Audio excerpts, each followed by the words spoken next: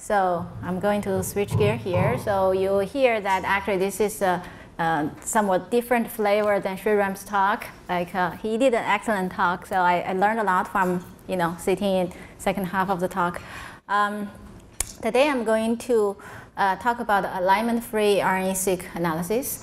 If you have done RNA-seq analysis, you probably would notice that in the past couple of years, people start to do alignment-free analysis, right? Before that, it was always like you have to do the alignment first, and based on the quality of the alignment, you can do any subsequent analysis, like for the isoform expression or doing differential expression analysis and anything you would like, right? But the first step was the alignment, and since I'm a computer scientist, so don't quote me if I say something wrong about biology. So I'm just saying that this is a very high level, 10,000 feet picture. Like you take some samples and then take the material, the genetic material that you want to do the high throughput sequencing, and it could be, nowadays it's a whole family of things that you could do, right? So, and then if you look at the process, typically they fragment, right? They shred it that into short reads, right? And then the data you get is really a bag of a collection of reads. We're not talking about hundreds, thousands, or tens of thousands. We're talking about like how many millions of reads per sample, right? So that's the scale of the data we're dealing with. And nowadays, for large study, we typically not just looking at one or two samples, and we perhaps have hundreds of thousands of samples, and sometimes we track the longitudinal data for example, for the subject, so that will be multiple time points you collect, for example, RNA-seq data, right? Depend on your budget, I should say.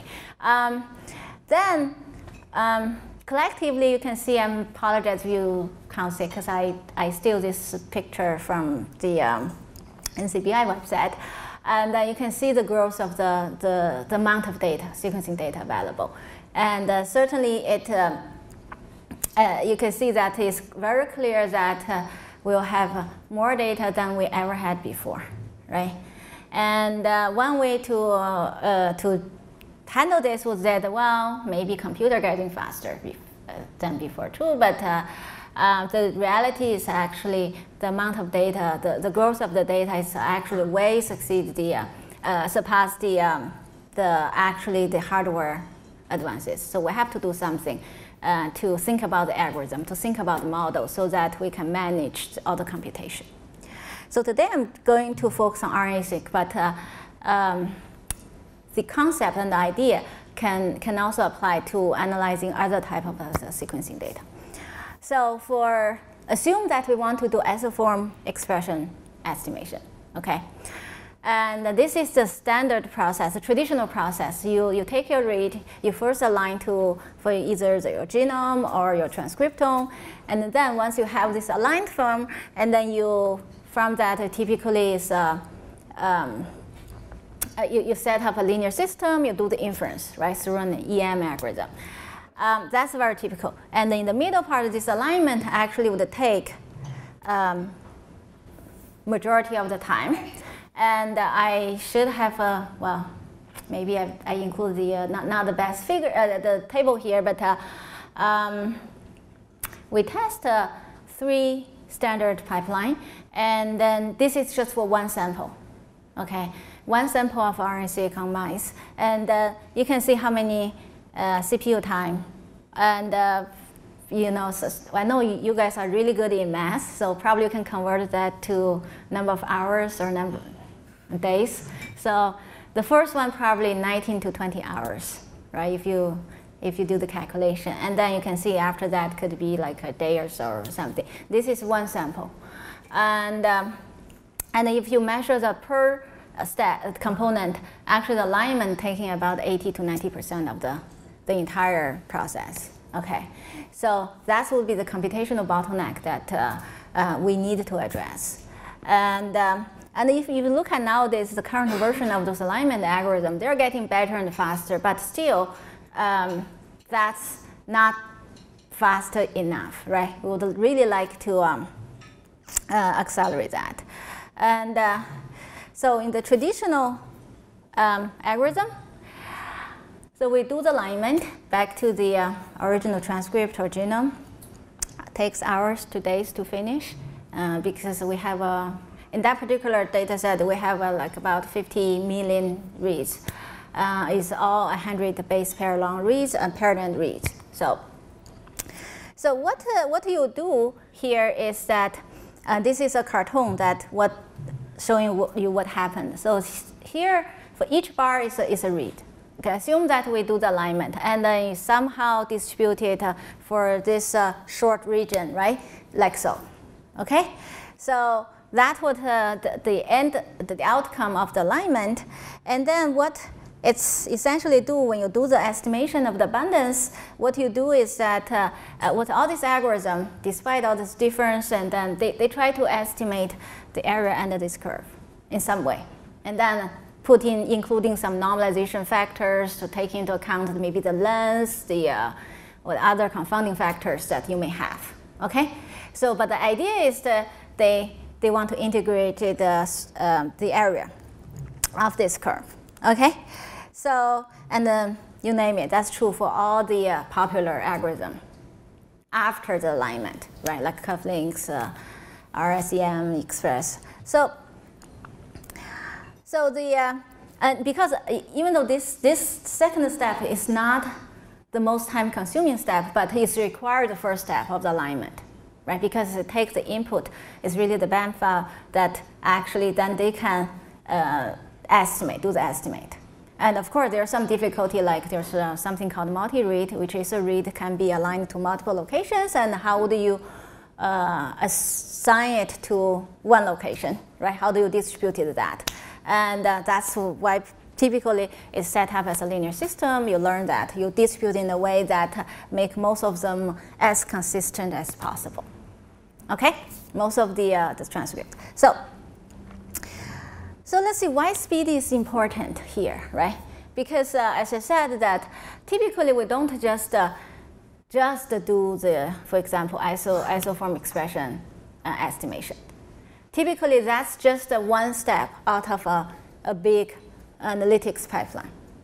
And sometimes we don't know what should be the optimal parameter to set, because each of those algorithms, right, you have to set a number of parameters, right?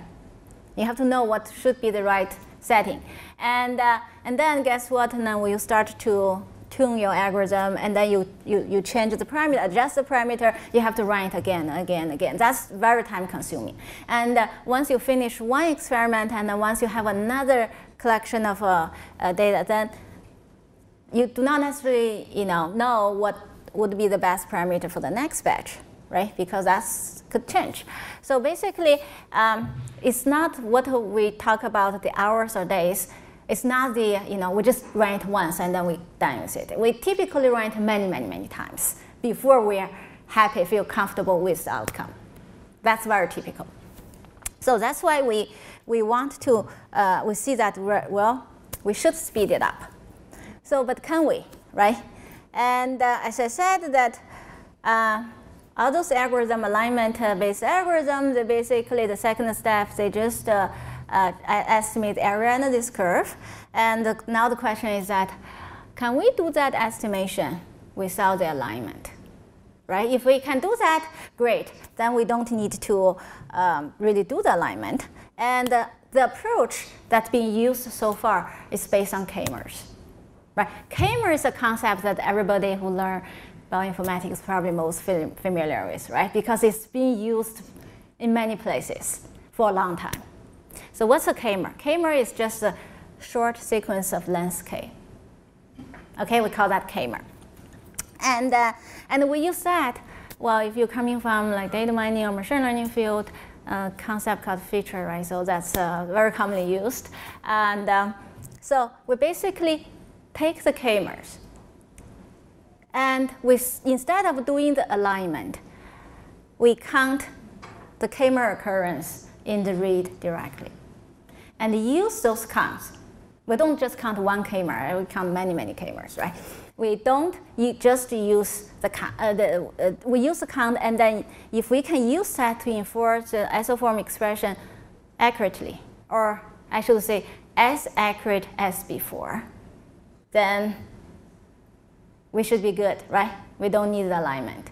Why do I say as accurate as before? Because when you test, if you can simulate the data, generate synthetic data and the read, and then you simulate read, and then you run any of this algorithm, as long as if you inject some kind of sequencing error simulated, right, or noise or something, a bias, you would not expect to get 100% accurate, no matter which algorithm you use. That's just the reality, right?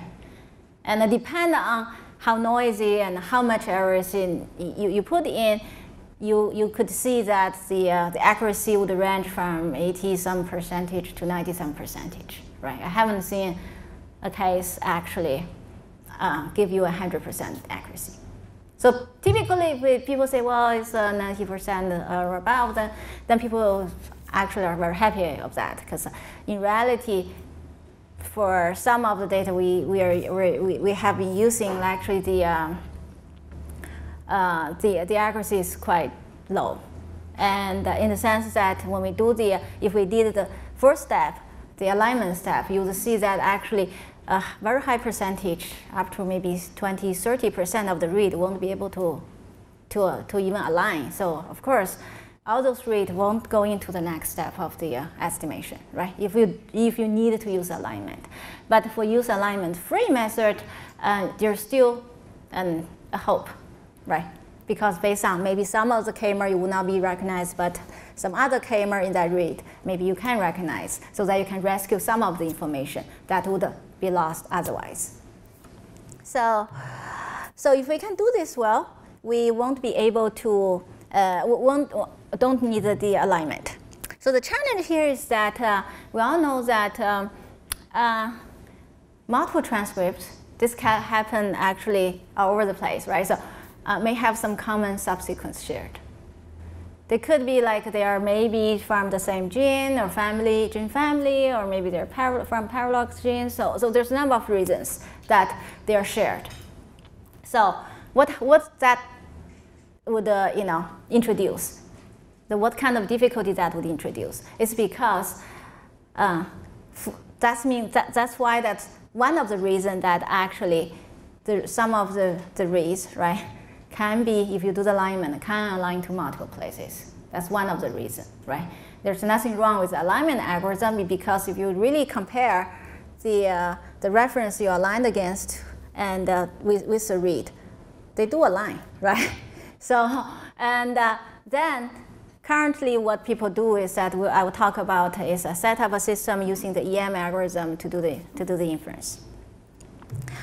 So let's look at the example. So we start to use k-mers, and then assume that I only have 5 transcripts, okay? And then we want to collect, for given k, we have to determine k ahead of time. And for given k, typically it's somewhere between 30 to 50, 60, depend on your read length, depend on which species you're using, and also depend on how much error you expect, or mismatch between your reads and your reference you expect, okay? And so basically just, think of you're doing a sliding window of length k, and then you generate all the k-mers, right? And for the first transcript, you get, let's see, those are the list, okay? And then you do that for everyone, though. And you can see some of them may be shared by multiple. That's okay, right? Then you just take the collection, okay? And then this is what the algorithm selfish is doing, right? They generate what they call transcript k-mers, okay? Transcript k-mers, and then they build index, because you can see that one transcript contains multiple k-mers, right? That's a collection of k-mers. And one k-mer may appear in more than one transcript. So this is a many-to-many relationship. And then they index this two-way mapping through their through some index. And also that's the first step, right? They create all the index, okay? And then also they use hashing, like a minimum perfect hash, so that they can map the transcript chimer to a unique number in the contiguous region, okay, without any collision. So that's all just algorithm optimization that actually speed up the process. Because once you have that list of chimers, what you need to do is to go to the collection of the raw read without alignment to literally just count how many read contain each of the chimer in your list, right? So so that's why all this index they build in the first phase will be used to facilitate that count. Okay? So you need to know which chimer occurs in which read, right? And then you need to really increment counters. And then after they do that, they just use the chimer count directly to do all the inference. Okay? In a way quite similar to the previous audit approach, like which based on the alignment. Okay? So this is just their algorithm design, like how they speed up things. So this is basically a perfect hashing transcript index, and that's what they call it. And then they basically map the all the chimers to a range from 0 to d-1. D will be the number of chimers. So basically, you imagine that each of them uniquely map to a number. So that helps them to track things, to locate the right counter, to, that's just the algorithm speed up. Okay? And you can see that on the algorithm, this step, right, and then can be easily parallelized, right? You don't need to do one read at a time, right? You can basically doing many things in parallel. As you can farm out many threads and then do all this counting. Okay, and after that, they collect the count, and then they will, as you can see, that one chimer may appear in multiple transcript, right? So the read is also may appear in may match multiple transcript, right? Because they align well, they contain the chimer that are shared, right? That's possible. And then what they do, they basically using, I'm not going to go to the detail, but they basically they want to distribute the chimer count properly, so that is in a way similar to like cufflinks or RSM or something like that. So basically, they set up linear system, okay? And then they learn that what should be the best way. I'm going to, I think in a few slides down the road, I'm going to show you how these things works. So, and before they do the inference, and what they do is that they want to, in order to further speed up the inference, they try to collapse the redundant, what they call redundant information. What that means is that they could see that actually two chimers, right, almost appear always in the same collection of transcript, right? You can see their count and then almost the same, right? So you can see, if you think about, I have a chimer and another chimer, just differ by one position, right? And these two are very likely to occur, in the same place, right? So you could observe that actually their count are very much correlated, right? So they first identify that they somehow just group them together, okay? And they don't treat them as a separate chimers. In this way, that they reduce the number of effective chimer that they will go into the next step. Because the next step, they will set up a big linear system, right? Because the unknown variable they want to infer would be the expression level of each the transcript, right? That's what they want to infer. And then so in that way, before that, they want to really minimize really the number of variables that contribute to that. So this is the EM algorithm. So basically, it's going through iterations, right?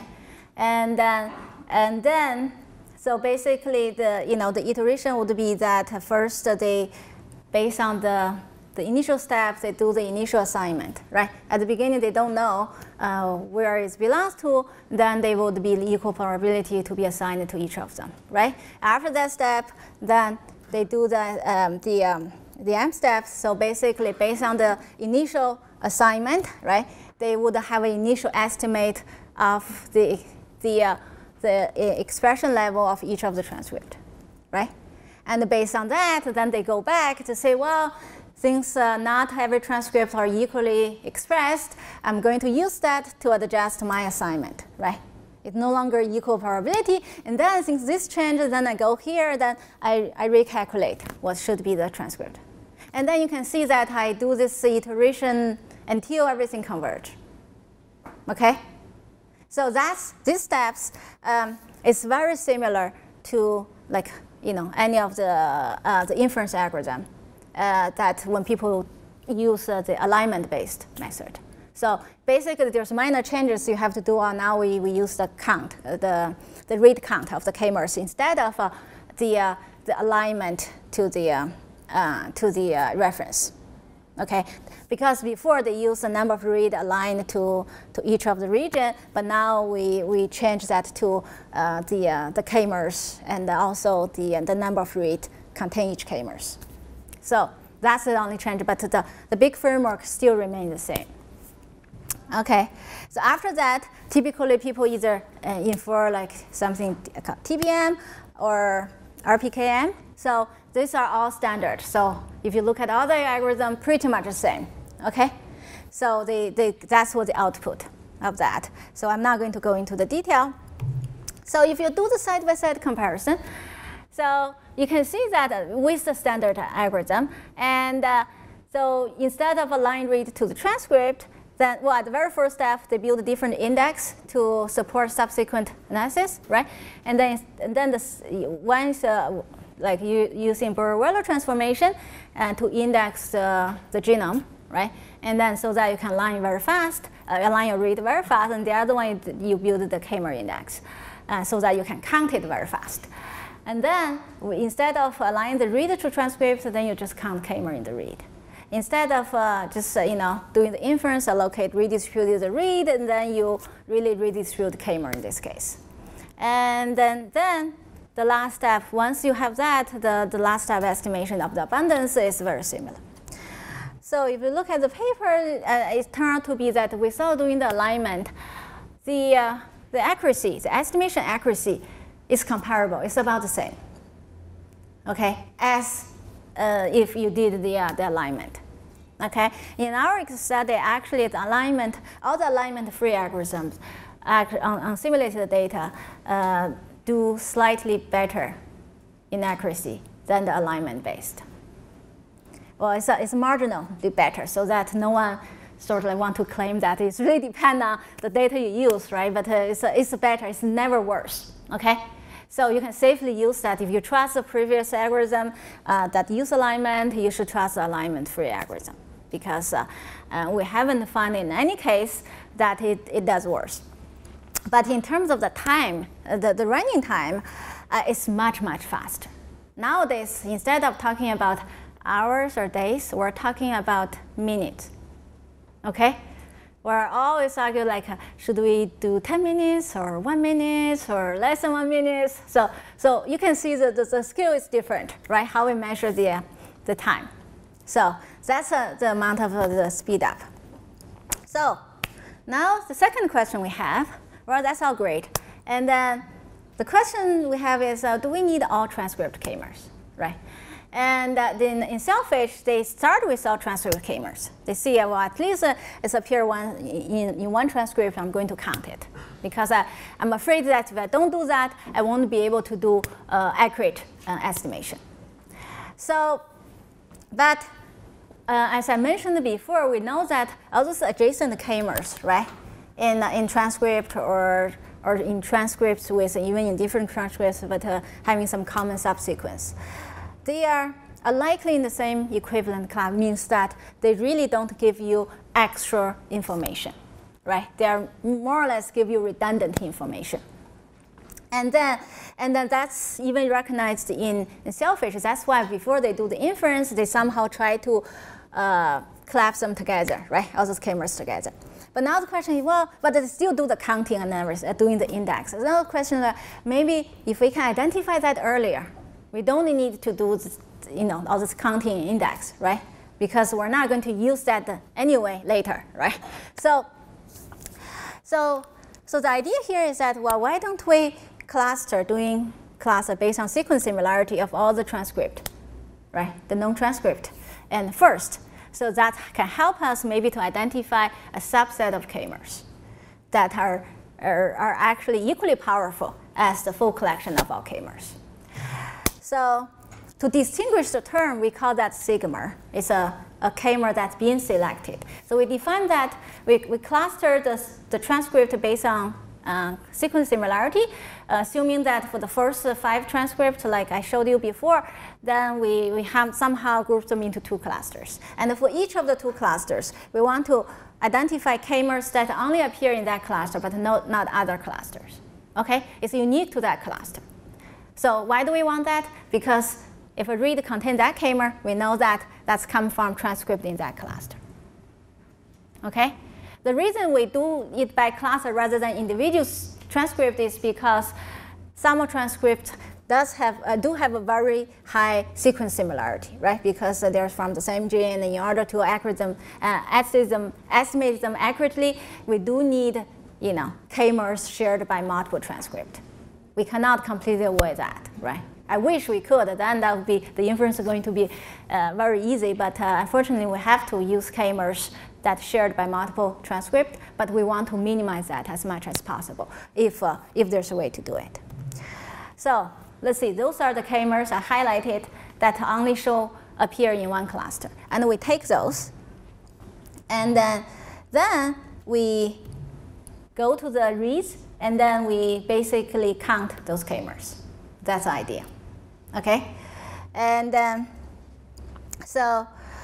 after we count, and then we only use those sigma count in the subsequent inference. So, and then this would be equivalent like some kind of a sampling process that if you want to consider. So that, because we only select a very small percentage of k-mers. It turned out to be that the number of k-mers satisfy that criterion I laid out is quite big, but we don't need all of them. In the end, we only use 5% of the k-mers, and then that can do equally well. So, so now we only look at the k-mers, and those sigmers we selected, and we don't need to use the rest of the reads. And then again, the problem is to do to estimate the unknown abundance for a level of each transcript. And then again, that's a maximum likelihood estimation. As I mentioned before, you set up this linear system to do it, and then you use the sigma count. And so this is comparing to the alignment-based algorithm. That's a similarity. And one big difference with this approach compared to this called RNASeq compared to Selfish is that Selfish set up one big problem. The maximum likelihood estimation is one big system. Okay, they do that one estimation. But after you cluster the transcript, right, and then you only select the k-mers that only appear in one cluster. So what that means that there's no sharing between those k-mers you used. Then you effectively can partition your one big system into many smaller systems. Then you can do the inference in parallel because there's no interference between them. Okay? So that can help you to further speed up the system. So again, the pipeline, that's the whole process of first do clustering, find the sigmers, and then this would be the clustering look like. And you can see some of them are big clusters, as you could imagine, right? So some of them, like transcripts, have a lot of overlap, shared subsequence. Some of them are smaller, right? They're not equal in size. Okay, the big one in the middle is actually quite big. So, and then you do the counting, and then you do the inference. So the first optimization here is to find all the sigmas after the clustering, and then the reason is that we do that is that we can always like initiate one counter in the memory and then do just the counting. But then that will take about 50 gig memory, and then which means it's way beyond my laptop. And in order to do that, we don't have a specific counter. We use Bloom filter to do that, and then it would reduce that to 100 megabytes. That's just some detail. It's a probabilistic data structure to quickly tell you whether an element is in a set or not. Okay, so because we need to know whether k-mer show up in other transcripts or not, whether k-mer show up in this cluster, not other clusters. So we need to do a lot of those checks, right? So Bloom filter, actually we use a collection of Bloom filter to facilitate those checks. Okay. So the second one is that once you determine the set of sigma you use, you need to go to the read to count. And that's this step. And that would be, you can do the brute force way, which is have complexity of k times n. And n is a linear length of all your reads. But then we just using a small trick, the rolling hash, to reduce the complexity to n. So the idea is basically the hashing function is you can recompute and update your hashing function in constant time once you do a sliding window over this. So because you reuse this middle part. Okay. After that, that's the inference. And the inference will be the similar as before, but the only difference is that you set up not just one big one, but a few thousand small ones. And so you can see that this one, you can see that actually by measured by Pearson correlation or rank correlation, they are quite similar to the result measured by on the same set of data. These are real data by microarray. That's what I mean that they are comparable results. They're as good as before, as accurate as before, and. But you can see they're very close. I think as long as the data is in reasonably good quality, and there are some minor difference in the result by different algorithms. But by and large, they're very highly correlated. Okay, they're highly similar. But if you look at the running time, and then they would cut down to further, right? So it's basically takes 10 minutes. I mean, this is an old number, but right now it takes less than 10 minutes. And so what we have learned is that so far is that k-mer-based quantification is able to achieve high quality, right? And we don't need to use all the k-mers that appear in the transcript. Only a small subset would do the work. But so far, once we somehow reduce that down to the k-mer, we don't really look at the relationship between the k-mer, right? We talk about, oh, if they're overlap like this, then they're highly likely they're giving the same information. But that's the only thing we actually, because of that, we remove one of them, right? So, but then we don't really use other information other than that to help us do the inference. But if we do, maybe we can get things done even faster and better, right? So the idea here is that, especially in dealing with those multi-reads, right? And if you can connect the upstream and downstream reads, right, or k-mers that help you to do the inference, actually that can make the estimation much easier, much faster. So that's the Callisto idea. So they want to combine k-mer in a way so that they can basically not just maintain, but also slightly improve the accuracy.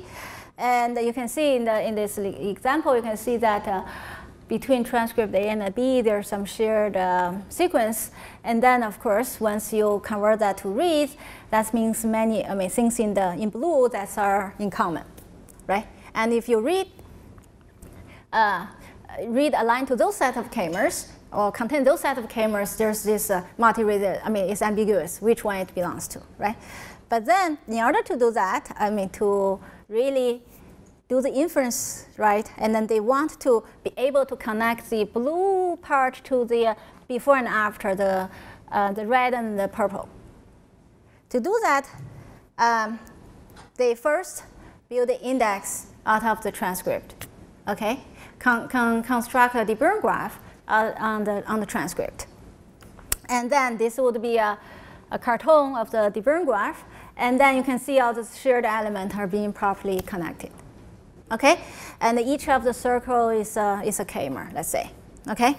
And the deep learning graph is constructed. You can see deep learning graph is essentially constructed based on the overlapping k-mers, right? So, and out of the transcript. So then that's their index. The second step is that once you have a read, right, they want to, they call it pseudo alignment to this deep learning graph, okay, to see where it is. And to speed this up, and then they want to be able to jump ahead. They don't need to go one by one, do the alignment, because they know that if I have that one, this one, then it's very likely I have those two, okay? And then I can directly jump ahead to check what's next, okay? So that's their algorithm, and then that can speed up things. And then after that, again, similar EM algorithm to do the inference, okay, after they finish the count, okay? So you can see that in their deep learning graph, the k-mers associated with the deep learning graph, right? They know what are the connection between other k-mers and this particular one that can help them to do the counting. In the end, they still use a k-mer count to do the inference, okay? So this is clipped from their paper of their result. You can see that it's much faster than most of the other algorithm. Sorry, this is a much, this shows that actually is more accurate than most of other algorithms, except one, okay? And then in terms of the speed, it's much faster, okay? And so that was from the paper, the result from the paper, okay? And if you do use your own data set, you do the comparison. Those are the actually 3 algorithms, selfish, RNASeq, and Callisto, and then from the selfish, then there's a faster algorithm called Selman, and basically they use a multi-thread, okay? That's make selfish much faster than before. But if you compare all these algorithms, whatever the latest version, not necessarily the version reported in the paper, the latest version of all these algorithms, I would say the speed are comparable, right? Amazingly, it's in terms of the reproducibility of their result, it works in the following way. The result we get is always better than what they report in their paper. So I know that everybody, always continuously optimize their algorithm, right? So nowadays, all this, this group of algorithms, I would say that they have a comparable accuracy, comparable speed. It's not much different. It varies, like depend on the data you use, right? And one data set, maybe one is slightly better than the other seems, right? But then on a different data set, then another one is the winner, right? It's not, well, if you talk to the individual authors, they may give you a different story, like something like, okay, my algorithm is the best, right? So, but our experience saying that actually there's no clear winner yet, right? It depends on which data you use, and then one algorithm may do slightly better than another algorithm. So, which is great. This is still actually an active field of research. If you have better ideas to speed it up, and then that's even better, or make it more accurate. Yeah, at least my students are working on that. We have some idea, not published yet. So maybe next year, if you come back, then I can talk about that one. So, because my student is currently a summer intern, so out of reach, so means not responding to my email. So I can't get figure from from the student. So I guess that's why, because we can't keep them here because we don't pay them enough in the summer. Not enough compared to like Google, Facebook, right? But anyway, so I'll stop here and I'll take questions.